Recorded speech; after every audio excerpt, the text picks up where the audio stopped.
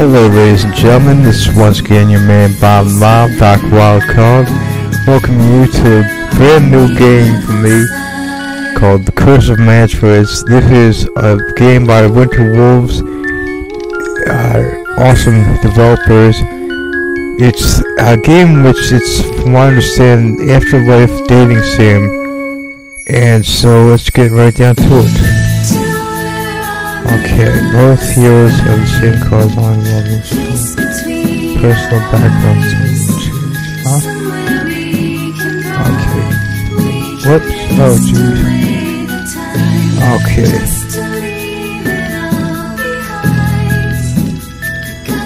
Let's see. Well, I haven't really given a chance to this before, playing card games on computers, but I'm going to give it a chance now. So let's see what this does. First Awakening. Okay, so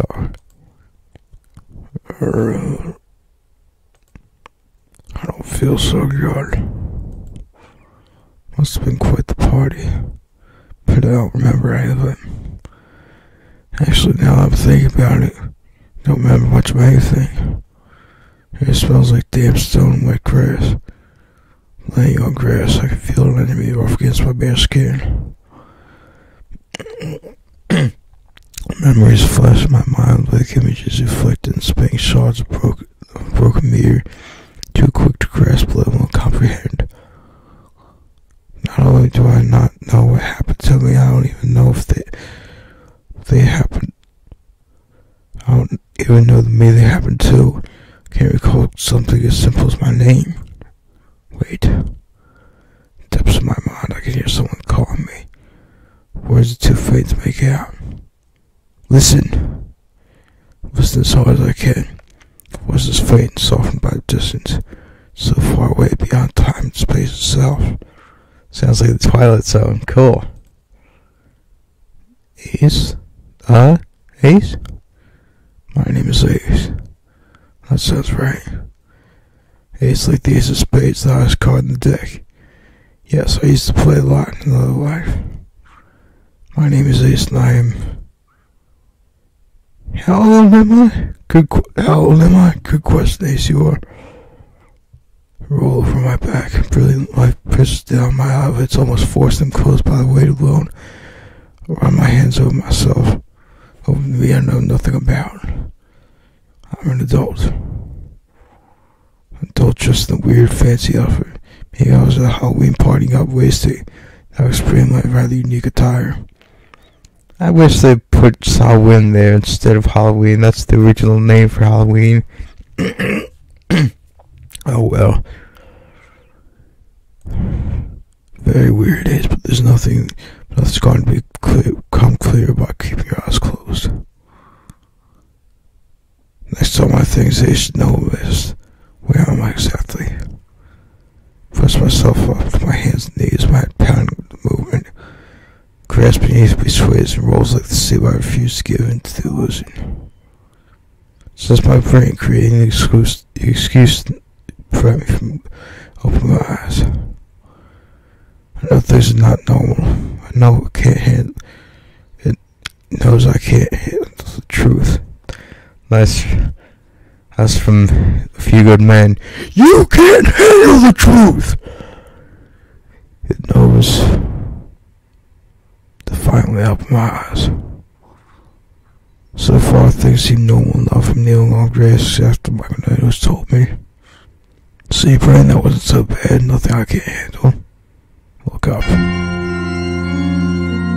Oh, this is a beast background. Perhaps I spoke too soon. And even the zombies agree it's a beast background. Thumbs up from a skeleton. Although there's nothing strictly abnormal about a graveyard, we'll tell my mossy headstones, Kafka mausoleums scattered around me as far as I can see. It does beg the question though, how did they end up here lying in the middle of it all? Again, for all I know, this could be normal. Maybe I wake up every day in the middle of the graveyard with a pounding headache and no knowledge of who I am. Yeah, I really hope that isn't the case. Wait for the ground to stop heaving before substance rising further. It takes a while. No small amount of courage I can show you. By making it eventually, by using a nearby headstone as a crutch first, then as a seat. Oh, jeez, that's not right, man. Well, at least my clothes, they all seem to be intact. My eyes are masked, but my body is at least in one piece and in good shape. Whoever I was before this happened to take good care of it, and for all that I'm grateful. This mantras? Greetings. Oh! Just surprised at not expecting voice in the phone. Head stuck on my lung. Ow! Hello. I really thought I was alone in the world, and I kind of liked it that way. I mean, I'm sure the opposite of would have worn off, but I like to get a firm handle on who I am and why I'm doing it before I meet people. Gotta turn the music up just a bit.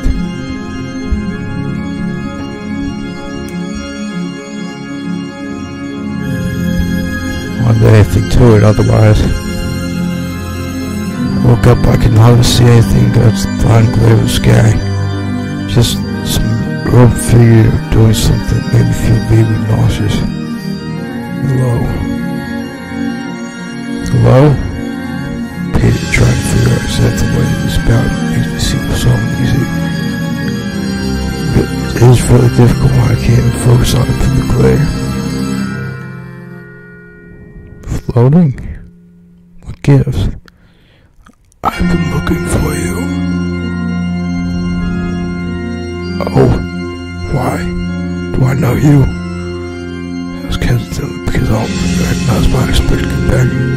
Of course, my memory the way it is, we could be lifelong best friends that I just wouldn't know it. Yeah, that's what I thought. Unlikely. I am matches and you are my new gatekeeper. I'm about to say something. Possibly to ask clarification on the exact nature of my relationship with Cleveland had. Then I realized what is bothering me about the guy. Blink very slowly. Doesn't make a difference, he's still doing it. You're floating. Pardon. Seems to be floating 6 distance above ground. I should stop it, it's not doing my headache good at all. Oh, pardon me. The sun's a bit which makes things worse. It seems roughly about feet disappearing into the ground. He adjusts, rising slightly, managing to maintain a position which roughly corresponds to standing on solid ground. Better. I'm sorry about that. It takes a little time to get used to the environment you've set up around you. Yes, there's nothing to let it float. Make of at least to avoid hearing that last sentence being said. Try to stop talking and take a breather. Me and my companion will take the hint and disappears as bubbles disappear.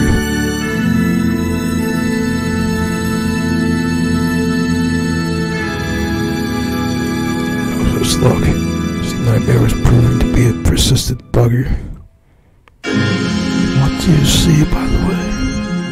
Staring wordlessly and wondering if he asked me why he'd really asked me why. I heard him asking why I thought he meant the question, but I think he does. Looking around you, what do you see? I'm curious. It will help me collaborate your harmonics. I see what's there. Graveyard as far as the horizon in all directions. Ah, interesting. Glad I cleared that up. I was wondering. What do you see? I see there is, young one. Nothing but your soul glimmering dimly against the darkness. Glimmering dimly. That's not very nice. I'm supposed to be a bright and shining thing. Variable star in the heavens. Sorry, but you have a very distinct pattern. Quite unusual. That's nice. Don't believe a word of it, but since he's the only one around. And even if I ask you to explain in every detail everything you said to me in the brief time we apparently know each other. How long would it take? Well, that's a bit difficult to answer, seeing there's no time. This time has no hold in this place, but I understand where you're going at. You want a succinct explanation. Deeper down the well I go. I should shop on my head. Of course, I've always been terrible at taking advice, especially my own. Say that with confidence, even though I have no idea who I am.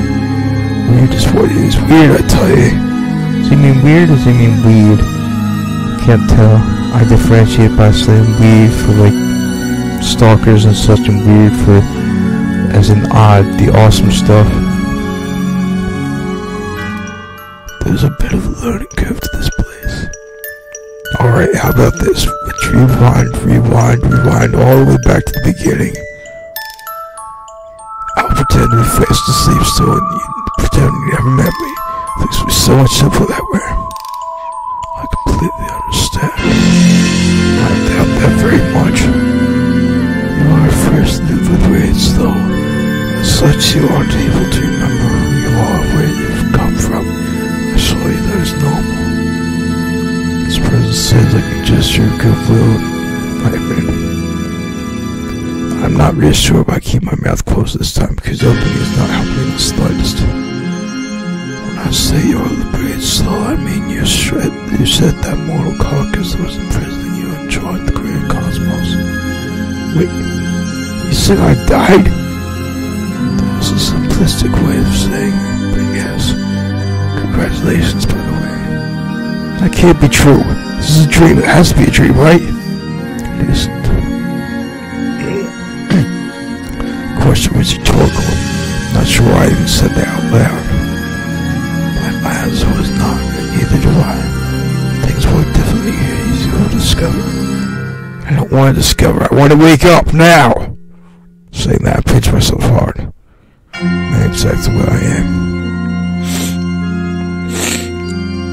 If it sounds like a big wuss, I don't care. Just woken up in the middle of a graveyard, being accosted by a floating tramp who's told me I'm dead. I can't remember what I called what I supposedly had. Stuff make anyone cry. I mourn my loss. Remember, but nevertheless lamented my unreal truth, but nevertheless lamented my life. Tried to dry my eyes with my sleeve. Feel much better. It's just a bad dream. Too much bad wine, underage cheese, dubious narcotics. All those late nights, not remember wild parties and crowded car meal. That's all. Gonna wake up soon, I'm sure of that. Are you ready? I'm ready. Wake me up, matches. Don't take this personally, but I hope we never meet again. You'll have to meet the others. You heard what I said. Must have. He's ignoring me, the bastard. He says he's talking about me crying.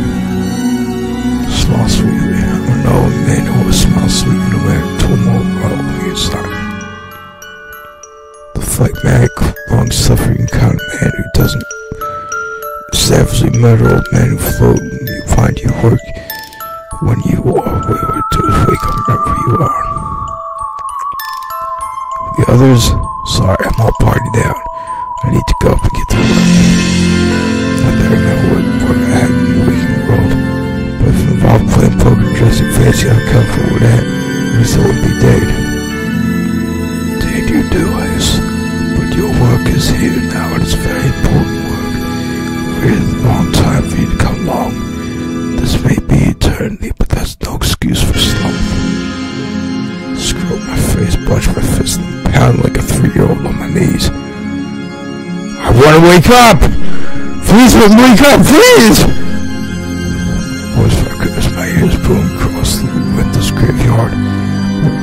Floating companions unmoved and apparently unimpressed. You are not going to get anywhere, just stay there. You have to move. Whoops. Well, that's not strictly true. Space and time have no meaning here. But you'd only feel worse. Believe me, I've seen it all many times over, often simultaneously. You may think you're the only one, but everyone has these problems when they first enter limbo. It's very traumatic for the soul to be wrenched from a mortal vessel into eternity. Fine, whatever, I'll kill you. I'll meet the others. Get to my feet, and all the ground's a lot more stable now. Even though some slight tremors remain, I can at least maintain my balance. Expected a bit of a hike, but pretty much as soon as I began falling matches, we end up top of a slight rise looking down. Strange as happening. Alright, so what's this? This is really cool. You can visit other avatars by clicking on each house, or matches by clicking on the castle. Try clicking on the castle now. Okay, so cluster of houses, each one so different from its neighbors. Why is there unnecessary uniform there? Just saying. They might as well have come from distant planets. They are floating in space. Okay, so yeah, apparently this was written by someone fine. Oh well. In the center of the hamlet, a group of figurines are scattered across some sort of portal. When you draw closer, I can see each of the figurines is different from their companions of the houses were from each other. Stands a pan giant man of ferocious countenance covered in what looks like seaweed drifts in a non-existent breeze. Behind him is a slippery girl draped in rags with light skin and a playful energy to her. Stands a small, lithe man, nondescript looks, dressed casually but with claws for hands. Next to him is a statuesque woman, purposely blonde, with her shoulders draped in feathers full like wings. Stands a giant warrior, his heavily muscled torso covered with deep painted arcane symbols. Near him is a slender woman dressed in finery, her hair scattered with precious stones. Stands a skeleton, slender youth with long black hair and black clothes, draped in belts and chains. A mahogany brown woman dressed in scarcely anything but fire-orange tattoos somehow ripple across her body, stands next to a fire spark in her eyes. Stands a green-haired figure wearing a tank top. His neck is wrapped in a scarf, and a pair of sunglasses rests on his head. Next to him there's a tall, flame-haired woman wearing blisters and skin tight to liquid metal. Last of this stands a tall woman dressed in laces and crinoline. What's crinoline? She'd be rather sexy if it were for her strange, almost dead-like skin color. She says, "You took your time, Manchas." "In no time as young me, you are one." It just sounds weird, as if without meaning has taken place, as if time without meaning has taken a toll on him. Serves the old duffer. What's a duffer? Is that some British thing? Right, for commandeering other people's dreams. Yeah, that is kind of a burlesque outfit, ain't it? Like in the 20s, roaring 20s. That was a cool time period.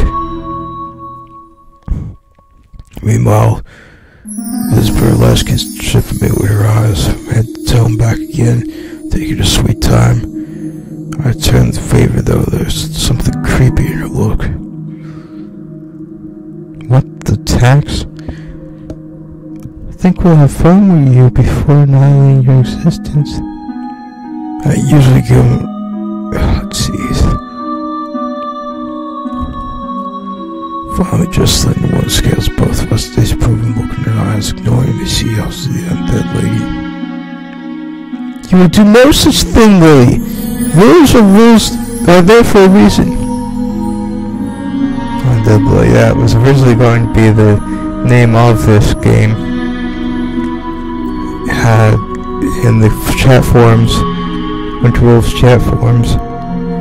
I forget why they changed it, but yeah, that would have been a cool name too. It's always rules with you.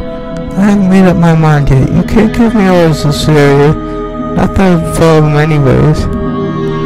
Well, at least I knew the names of these two fine ladies. Oh, jeez. Wait, What is this I'm thinking about? This is a taxing nightmare. I need to wake up. I use the word tax instead of this word because I don't want to get demonetized. And also, as a way of protesting against taxes, because that's what taxes do. Change the OD and pay for it. Enough, both of you. Be careful with him. He looks strong, but his friends are confused.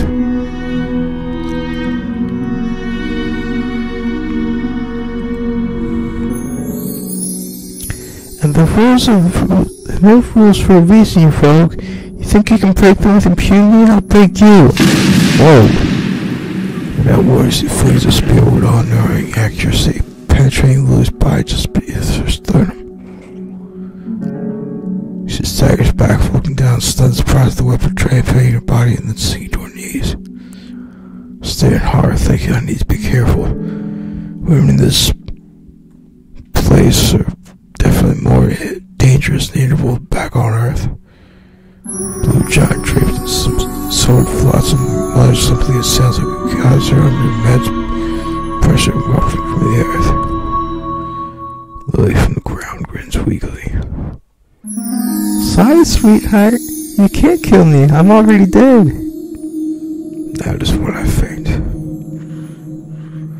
That's going to be the end of this chapter, ladies and gentlemen. Keep this from getting too long. If you dig what I'm doing, please subscribe and I'll sub back. Fairly well.